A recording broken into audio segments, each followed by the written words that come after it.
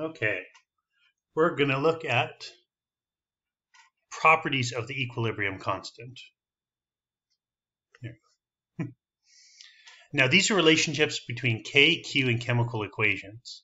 Okay, so this is making all these connections that are going to be super helpful when you're trying to do these calculations and kind of these properties.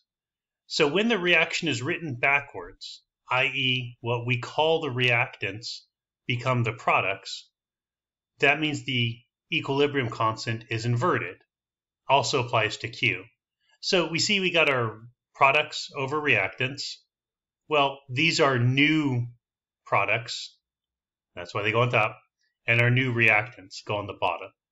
So the reverse reaction K is the inverse of the forward reaction numerically. So if this was 50, that means the reverse reaction would be 1 over 50, which makes sense.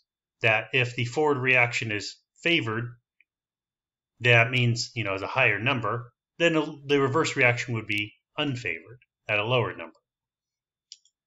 Another strategy, or other things you can do, is when the coefficients of an equation are multiplied by a factor, the equilibrium constant is raised to that factor.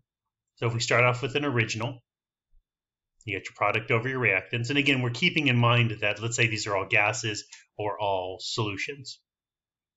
Then if we multiplied everything times 2, that means everything would be squared, which means we can square the whole thing. Because again, twice, twice, twice, which is where the squared comes from. So it's taken to the nth degree.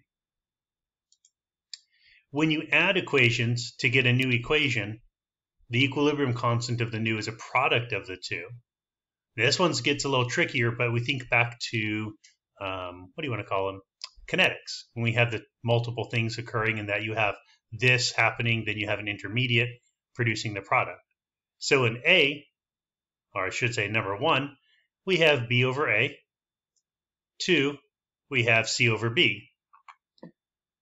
The new equilibrium constant would be then multiplied together, which of course in this case, being an intermediate, would cancel it out and gives us what we would normally think of as our product over reactant. So the values would be multiplied together to produce a new K value.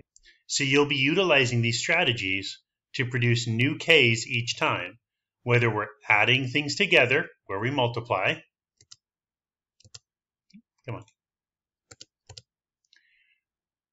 Multiplying the amounts to square it or cube it, whatever the case may be, or reversing their reactions.